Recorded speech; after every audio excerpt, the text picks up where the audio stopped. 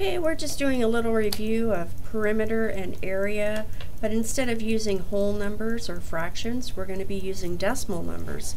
And so with, in your assignment, you're going to be, I think you're going to have mainly rectangles.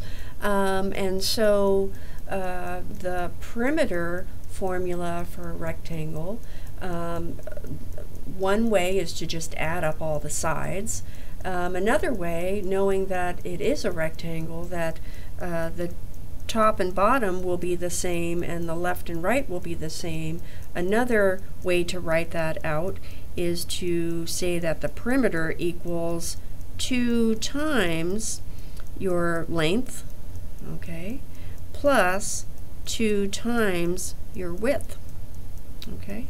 And so if we were to do this problem to find the perimeter, we would just plug in our length and our width and then do some math. So if I were to rewrite that, that would look like this: 2 times 11.92 or 11 and 92 hundredths plus 2 times 4 and 5 tenths.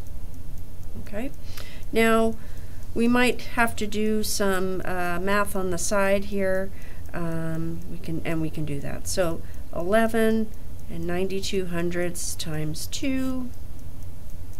It's going to be 4. 18, 2, 3, and we've got 2. And since we have 2 decimal places, we want to bring that over. So this is going to be equivalent to 23 and 84 hundredths.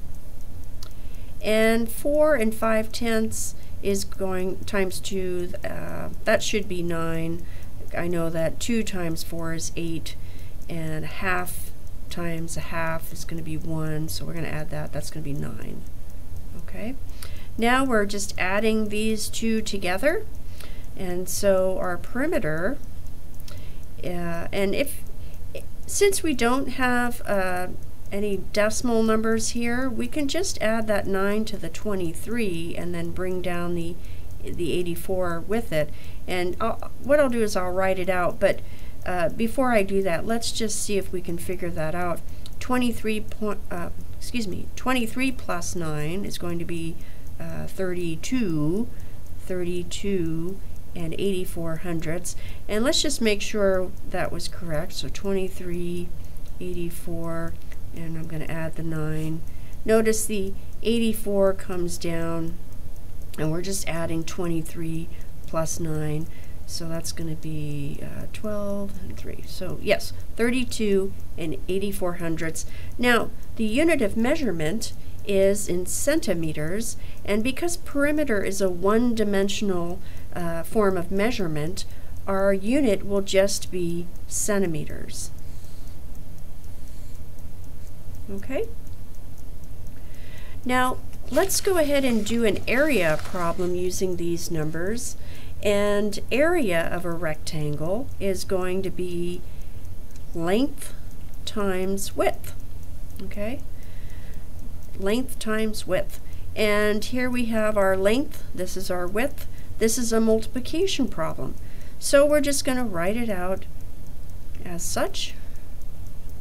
And remember, when multiplying, we do not need to line up our decimal places.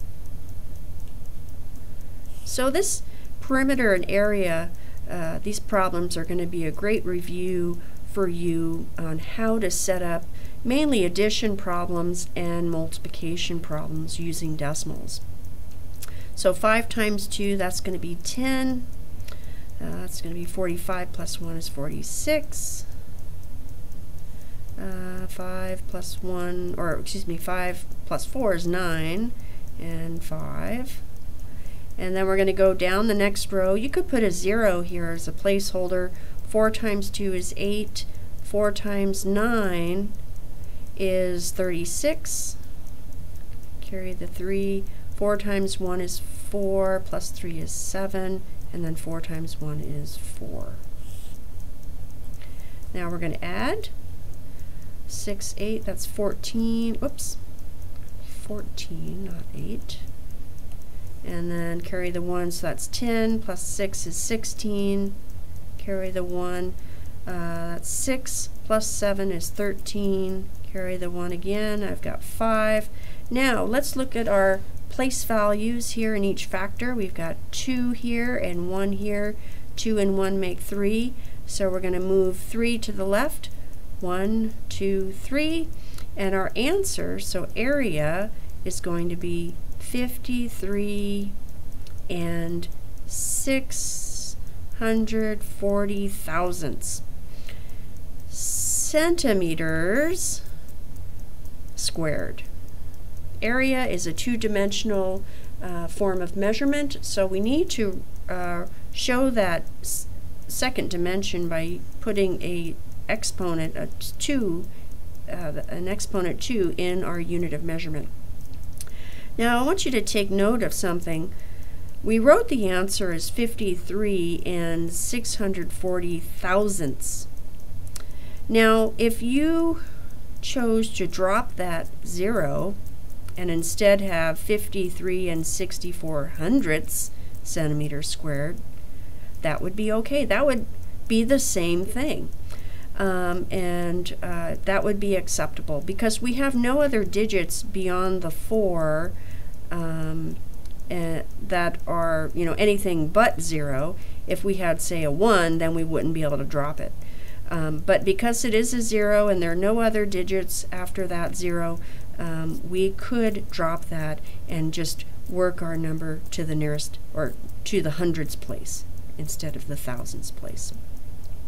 So our perimeter is 32 and 84 hundredths centimeters, and our area is 53 and 64 centimeters squared, or 64 hundredths centimeters squared.